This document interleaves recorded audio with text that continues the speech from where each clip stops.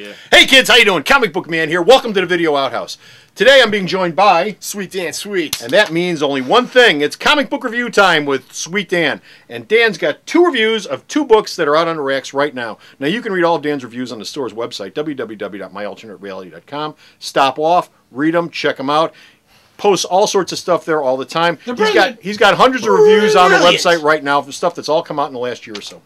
This time, Dan's got yet another theme show. That's right. Okay, and this theme show is all about comic book characters, old ones who are being reinterpreted. I call it contemporary takes on old friends. Contemporary takes on old friends. That, and they also share in common, they're on fire on the covers. Yeah, there's lots of fire going on. Lots of fire going on. First up is DC's adaptation of the Red Circle comic, which is an old Archie character. The Inferno. Red Circle's The Inferno. This was Archie property. Archie doesn't do anything with their superhero line. It just sort of sits around. And every once in a while, for some reason, they go to DC and say, hey, you want to do some books for us? They say, sure, what the hell. So, this is The Inferno, and it's a new take on this character. And how is it? It's not good. Oh, well, screw It's it. that simple. Forget it. Show's over. No, seriously, this is What's wrong with it? This is the second issue of the 4 one-shots that J. Michael Straczynski is doing to reintroduce the Red Circle characters. They did it years ago with the Impact line. They're doing it again. Hangman was the last one. Hangman was the first. Yep. This is the second. It'll be followed by the Web and then finally the Shield. The idea is that they're going to spin these 4 titles off into 2 books featuring 2 characters in each one. I'm not feeling the series at all. I kind of don't like what J. Michael Straczynski is trying to do. He's injecting a great deal of a contemporary take on the characters, but he's so far drowned in the backstory that you really don't get any idea of what's going on. This is a direct continuation of the Hangman story. Hangman ends with the Doctor being introduced to a gentleman who is brought into his emergency room, and he's saying this guy's name, and as it turns out, the guy in the bed is none other than Inferno. This leads to a confrontation between the Hangman and Inferno, which I found very lackluster. The one really weird thing I found is when Hangman changes from his civilian identity into the Hangman, he loses his mustache, and the guy who turns into Inferno gains one, which is really weird. Archie has a weird facial hair thing going on. A theme within a theme. I know, it's a mustache mystery within my contemporary take on old friends show. I don't know what's going on. I just don't like it.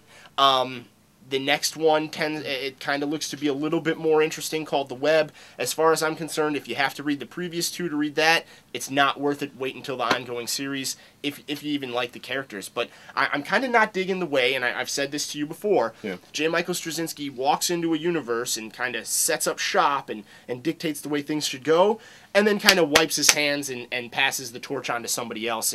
And I don't know. I think if he was really trying to recreate these characters, he could have done a lot like he did with the Squadron Supreme universe, or what he was doing with the 12 over in Marvel until that book up and disappeared as well.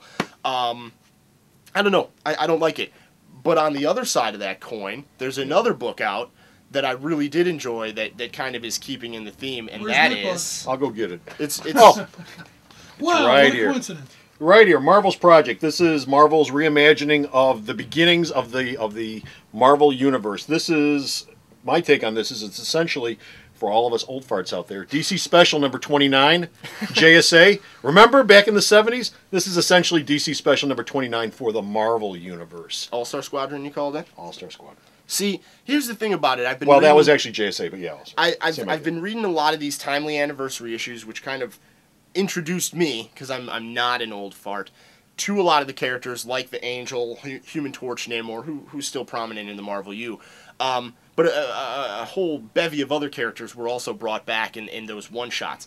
What Ed Brubaker does is he brings all these characters together. He weaves this tapestry of intrigue and mystery, this very noirish crime story that he does very well. And so when he mixes that with the 30s superheroes, I think it's a great mix. It's a great combination. You get a great story. You get great art by Steve Epting, who I was originally kind of confused why he wasn't drawing the Captain America miniseries this summer. And thank God he wasn't, because his talent would have been wasted on that crap hole of a book.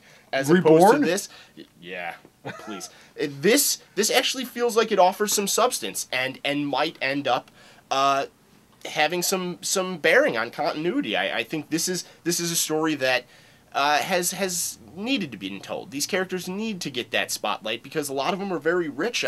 The Angel is one of my personal favorites because he's much more just a regular guy, and that's a lot of what you see in this is regular guys stepping up, and you don't get all the crazy yoo-hoos, wacko powered guys. You got Human Torch, who's a robot. You got Namor, who's a mutant.